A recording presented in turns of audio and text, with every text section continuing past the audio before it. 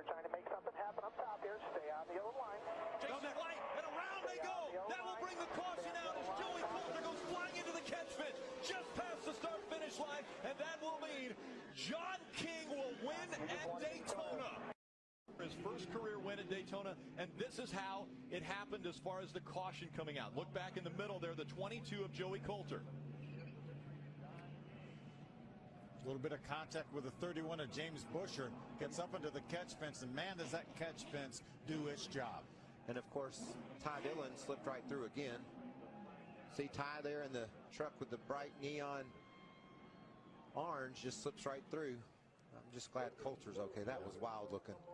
See the way it ripped that back of that truck apart? Well, it sure did. And the front.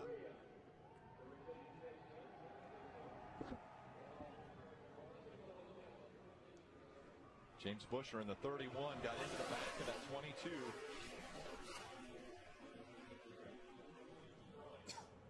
Watch this. Well, look at that ride, will you? Board.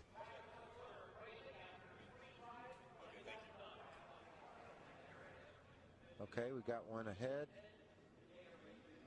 I don't know. Right underneath him. Right underneath him. Underneath.